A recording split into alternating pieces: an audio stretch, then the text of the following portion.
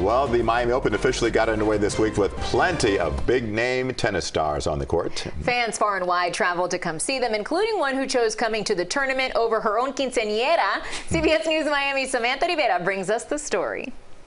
For years, the Miami Open has brought fans from across the world, coming for everything from the sunny weather to the players, of course, and what they hope will be an unforgettable experience.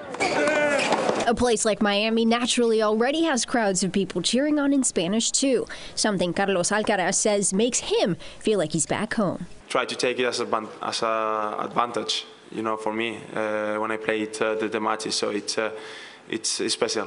The love for one of the world's best players travels far beyond location and age. Take, for instance, Amanda Diaz from Puerto Rico, who 4 years ago made up her mind she was not having a party to celebrate her quinceanera, but instead dreamed of going to the Miami Open.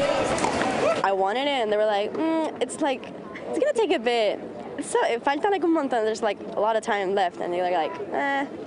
So I was like, can we please go? And they were like, okay, we're going. And I'm like, oh, okay. And I was like counting the days, the months, everything. Playing tennis since she was 6 years old, Amanda's love for the sport has only grown since arriving to the tournament. It's amazing. Actually, it went like over my expected. It went like beyond amazing. It was like super cool. As far as the heat goes, neither fans or players have had any complaints. I like sweating a lot, and I also like knowing that the other person is kind of suffering too. So for me, that's, I would say, the fun part. And I also am used to it because I did grow up here since an early age. It is hot, but you know what? That's Miami for you. That's why people come to see here, Yeah, so it's worth it for you guys? It's worth it, 100%. Whether you're here to sweat it out or just to have a good time, the fan appreciation is real. They want entertainment, man. It's Miami. Everyone wants entertainment. So if you bring in that life to it, you competing hard and getting them riled up, especially later as the night goes, everyone's lit out there. And it's a great atmosphere, man.